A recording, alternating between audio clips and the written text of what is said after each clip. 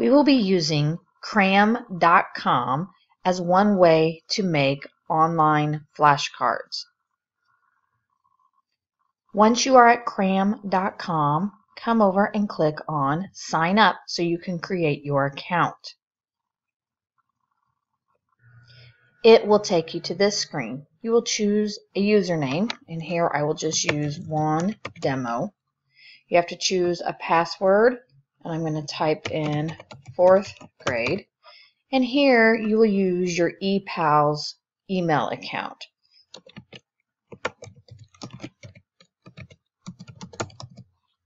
And then click Sign Up. After you have created your account, it will take you to this screen. You're going to click on Create New Set. Then you will type in your title. So maybe put 2 times table. Subject is math. I would like you to make these private so that you can only view your own. And in description, you will say practice times 2 tables. Then you're going to scroll down and start making your cards. So here, I'm going to start with the times 2. So 2 times 2 equals.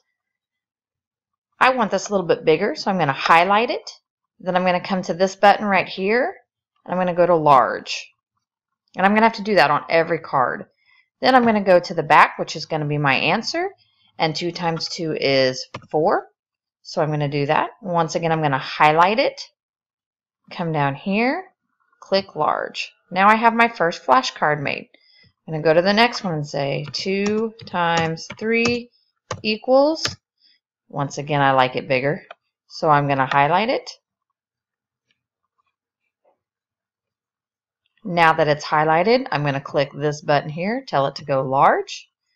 I'm going to come to the answer side. I'm going to type in the answer. So 2 times 3 is 6. Highlight it and make it large. And then I'm going to keep doing this until I get through all of my 2 times tables. Once I'm done, I'm just going to scroll down and make sure I didn't miss any. So I have 2 times 2, 2 times 3, 2 times 4, 2 times 5, 2 times 6, 2 times 7, 2 times 8, 2 times 9, 2 times 10. So now I have all of my cards made for my 2 times table. So I'm going to scroll on down to the bottom, down here. And I'm actually going to add to folders. And I'm going to give it a title. I'm going to hit Create New Folder and put Multiplication Flashcards. Okay.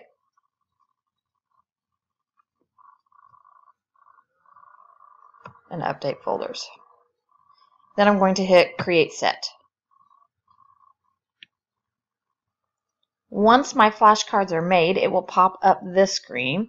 And here you can see you can practice flashcards. You can go to Memorize. And it will talk you how to do that. You can click on Test, which will test your skills. Or you can go to Games as ways to practice. The cool thing is about this, guys, is you can access this from our tablets, from your tablet at home, or anything like that. There's a free app that goes along with this. Once you have completed your 2 times tables, you move on to your 3, and you'll keep going until you get through all of your 10 times tables. Hope this helps you. Good luck, and we'll see you later.